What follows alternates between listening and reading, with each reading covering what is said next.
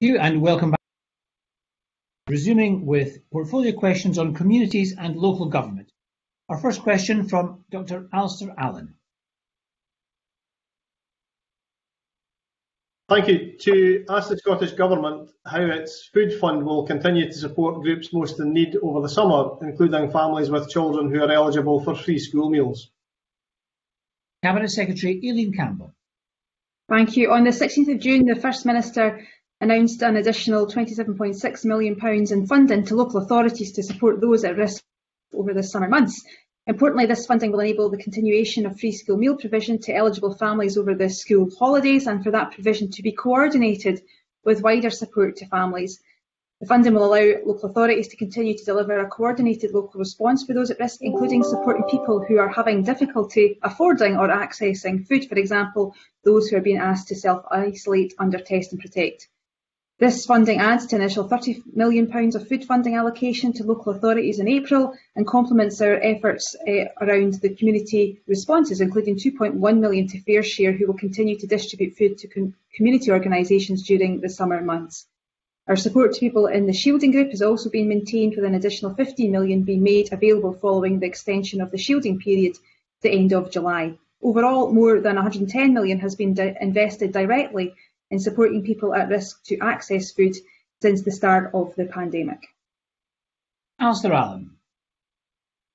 I thank the Cabinet Secretary for her reply. Can she say more about how this additional funding will support whole families as well as children on free school meals, and how the investment will reach those who have difficulties not just in affording but also in accessing food? Cabinet Secretary. So the Food Fund guidance issued in April provided local authorities with flexibility to best meet local circumstances, and that included a principle of supporting whole households and whole needs approaches. So we've given local authorities the flexibility to provide their allocation of the now £57 million that they have to reach people in the most suitable way based on local need. And that will enable authorities to continue free school meal provision to eligible families over the school holidays, and for that provision to also though be coordinated with wider support to families and to support people who have difficulty affording or accessing food. So it's about giving local authorities flexibility, enabling them to determine their own circumstances and how best to use that funding, but also making sure that the guiding principle for that is that about meeting and supporting a whole household needs and taking a whole needs and household approach. Thank you. And I should have mentioned that questions 1, 2 and 6 are grouped together, as are questions 4 and 5 later. So any supplementaries to this grouping should be taken at the end. Question 2, Ruth Maguire. Thank you, Presiding Officer. To ask the Scottish Government what funding it's provided to third sector and community organisations to address hunger and isolation during the COVID-19 crisis. Cabinet Secretary Aileen Campbell. Thank you. On 18th of March, I announced £350 million of communities funding, comprised of 8 funds to ensure local authorities, community groups and the third sector are able to support people and communities affected by COVID-19. £10 million of the £70 million food fund is being invested directly in third sector and local community responses. Funding has also been allocated to the third sector for food provision from other Scottish Government funds established to support community responses to the pandemic, including over £2.6 million from the Wellbeing Fund to 127 projects across Scotland, and £5.2 million from the Supporting Communities Fund to 124 organisations. A national phone line to help those who are at increased risk and who have no other support available was launched on the 14th of April, and the total number of callers who have accessed their local authority via this national helpline is 40,615. Ruth Maguire. I thank the Cabinet Secretary for that answer. Fullerton Hub in my constituency, their volunteers have been delivering 149 fresh meals a day to those who are shielding, and they're doing that 7 days a week. They've twice been refused third sector resilience funding without any feedback on why they didn't meet, their application wasn't approved. Would the Cabinet Secretary agree with me that communities often know best how to help themselves, and where they're meeting needs and delivering what's asked of them, we must make sure they're resourced? And can she provide any assistance to Fullerton in where they can obtain funds from? Cabinet Secretary. Okay, and so firstly, I want to pay tribute to that phenomenal effort and response from Fullerton Community Hub, who are delivering and for very vulnerable people in their community, and would agree with that principle that Ruth Maguire expressed around communities knowing best. And we have seen that happen across the whole of the country, communities stepping up and ensuring the resilience of the country. So we're incredibly grateful for what they have been doing. Now, I understand that Fullerton Community have applied to the Third Sector Resilience Fund, and whilst they weren't successful here, they were directed to support by Just Enterprise. And I am pleased that Fullerton Community Hub have received funding via the Wellbeing Hub, the Wellbeing Fund, sorry, and so I'm hopefully that has helped them. However, I will undertake to further communicate with Ruth Maguire about whether or not there is anything further that can be done to support Fullerton Community Hub, making sure that they are very clear about where they didn't meet some of the criteria and for why, to enable them to hopefully move forward and understand where they can maybe go next to access some funding. But it seems that they have been able to access funding from the Wellbeing Fund, that they were given support from Just Enterprise. But if there's anything further we can do, then happy to engage with Ruth Maguire on that. Thank you. Question 6, Sarah Boyack. To ask the Scottish Government what its position is on whether the food fund is sufficient to support groups most in need over the summer, including families with children who are eligible for free school meals. Cabinet Secretary. So, as I said in response to the earlier question from Dr Allen, the First Minister announced last week an additional £27.6 million in funding to local authorities to support those at risk over the summer months, and the additional funding for the provision of free school meals during the school holidays has been calculated based on the latest data from local authorities on how many children are receiving a free school meal provision and the average cost of a free school meal. So officials will continue to engage closely with local authorities to monitor spend and delivery to ensure the support is reaching those most in need and sharing learning to improve delivery across the country. But overall, more than £110 million has been invested directly in supporting people at risk to access food since the start of this pandemic. Sarah Boyack. Thank you, Cabinet Secretary. I think that support is very much welcomed, and there's some fantastic work being done in our communities. You rightly mentioned the need to address whole household needs, and the IPPR has suggested that there are 100,000 families in serious financial difficulties in Scotland, struggling to pay for food or essential items, and we know there are families in unsuitable accommodation without access to cooking facilities. So I wonder what the Cabinet Secretary thinks about the campaign by anti-poverty groups to suggest that the Scottish Government should urgently provide lump sum payments of £250 per child to low-income families this summer to enable them to address the issue of ending food poverty and get their families through the pandemic. Cabinet Secretary. Yeah, no, thank you. I recognise that Sarah Boyack's interest and continued pursuit of making sure that people are supported over the summer, and I hope that the resources that we've put in place go some way to help families. And again, we do want to take that whole household approach to support the whole household, and why we also want to be guided by a principle of cash first, because we recognise that to give families agency and autonomy, that they require that cash to enable them to make best use of their household budget. So £110 million directly to support people at risk to access food.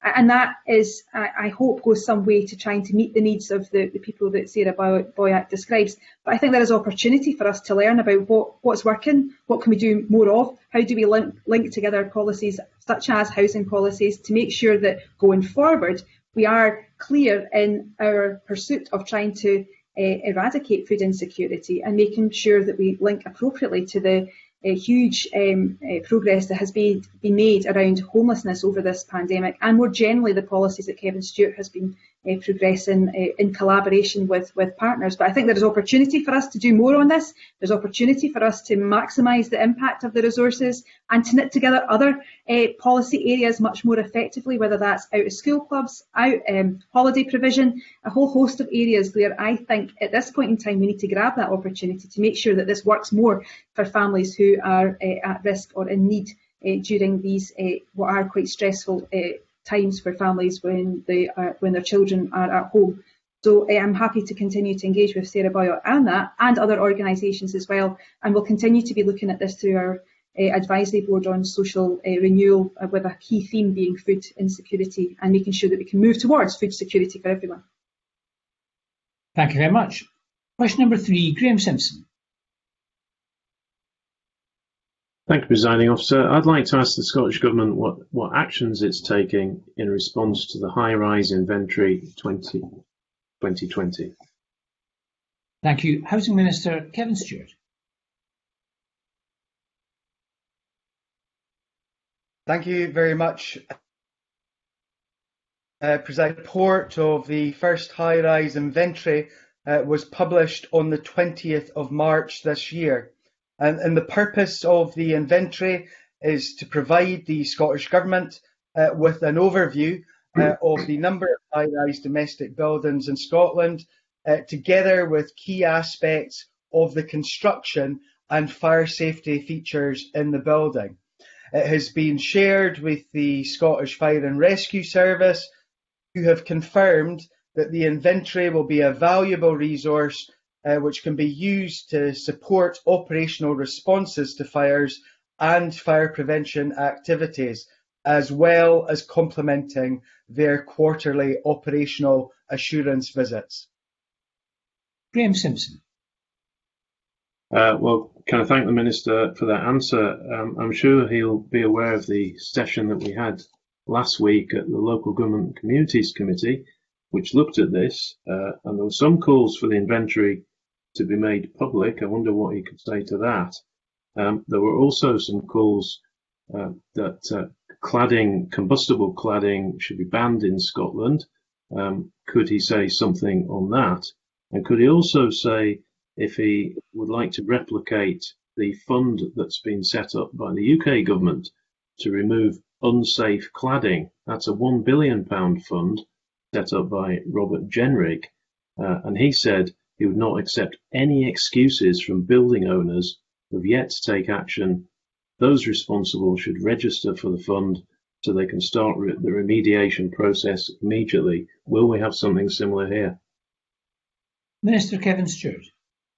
Thank you, Presiding Officer. As Mr Simpson is aware, I wrote a comprehensive letter to the committee this week on a number of issues around about this. I was due to appear in front of the committee, I think at the beginning of April, but of course that was cancelled because of the pandemic, and I'm more than happy to appear in front of the committee after the summer on these issues.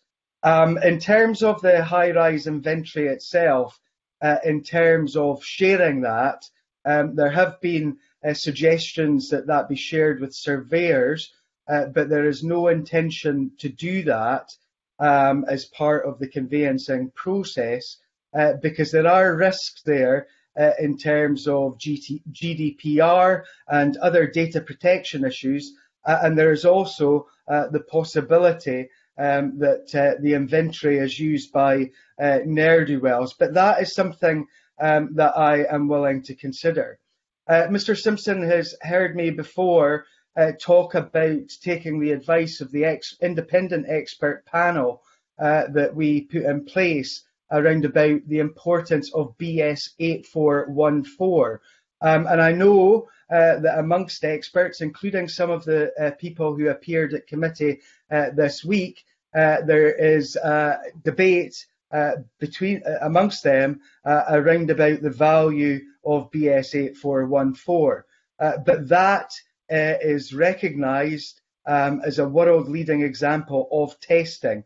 But as I've said to the committee previously, we will continue to look at all aspects of this and take the necessary actions as we move forward. Mr Simpson also mentioned Mr Jenrick, who is a man who doesn't seem to have his troubles to seek at this moment. But what would be useful in all of this is that if there was more cooperation from UK ministers. As Mr Simpson is aware, I've written to Mr Jenrick some 5 times on this issue, and most of it in terms of mortgage lending and insurance is reserved. What would be useful for us if we had some more cooperation from the UK government? Thank you very much. Question number 4, Annie Wells. Thank you, Presiding Officer. To ask the Scottish Government what action it is taking to ensure that emergency accommodation to tackle homelessness is provided throughout the duration of the COVID-19 outbreak. Minister Kevin Stewart. Presiding Officer, since the 23rd of March, we have provided over £1 million to third sector organisations to enable them to acquire emergency hotel accommodation for people experiencing homelessness, such as those who are people with no recourse to public funds. Intelligence from outreach services show that there are no more than 30 people sleeping rough in the areas where rough sleeping is concentrated. These individuals are known to services and they are being encouraged daily to take up the offer of support. We don't want anyone to return to unsuitable accommodation or rough sleeping as we emerge from the crisis, and supporting people out of emergency accommodation into settled homes will form the basis of our recovery plans. I've reconvened the Homelessness and Rough Sleeping Action Group to guide us through the vital next stage, and will work with partners to support people as we ease out of the lockdown period. Annie Wells. I thank the Minister for that response. As he said, the Scottish Government's Rough Sleeping Action Group is worried that once the pandemic ends, homelessness could spike. So if I could ask, what is the Government doing to ensure that this is not the case, especially when councils like Glasgow have been accused of turning homeless people away by Shelter Scotland? Minister. As I mentioned in my first response, Presiding Officer, we're working very well with partners right across the board, including local government, to try and do our level best for people as we move out of the emergency period. We are looking to expand Housing First, and we have asked local authorities to look at their rapid rehousing transition plans. Beyond that, there continues to be positive support from the registered source and from the third sector. What would be extremely useful, Presiding Officer, because I think the most difficult thing for the government in all of this is dealing with those folks who have no recourse to public funds. And what we require is a change in UK government policy to abolish these daft policies which cause great grief for many, many people. And I would be really grateful if Ms Wells and her colleagues would join me, the government and third sector in calling for a rethink to no recourse to public funds. We've been allowed to help and support these people during the emergency. What we don't want to do is to go back to the default position of not being able to help them. But beyond that, the UK government needs to provide resources in terms of helping these folks. Thank you. Question 5, Willie Rennie. The Scottish Government, what action it will take to secure the progress made on homelessness during the COVID-19 outbreak? Minister. Presiding Officer, I won't go over the points that I've already made in my original answer to Annie Wells, but what I would say to Mr Rennie is that we want to ensure that everyone has a warm, safe, affordable home that meets their needs. Our focus hasn't changed during the course of the pandemic, but of course our ambition has increased, and the government, the public and third sector partners have come together well to accommodate hundreds of people who were living in the streets or in night shelters and hostels. And the current emergency accommodation arrangements are, however, a temporary measure. The vital next stage of this work is to ensure everyone is supported out of these arrangements and into settled homes. Willie Rennie. It does show what can be done in an emergency, and I hope we don't lose the progress that we've made in the last few months by getting people with a secure home. Of course, it needs to be a suitable home for the long term. So the Minister's talked about plans and discussions. What I really want to know is what extra capacity have in the last few months so that we don't go back to the way that we were, so that people have a home, so the amount of home is almost eradicated. Minister. That's a very good question from Mr. Rennie, and if I can maybe provide Mr. Rennie with two examples, concrete examples of some of the things that are already in action.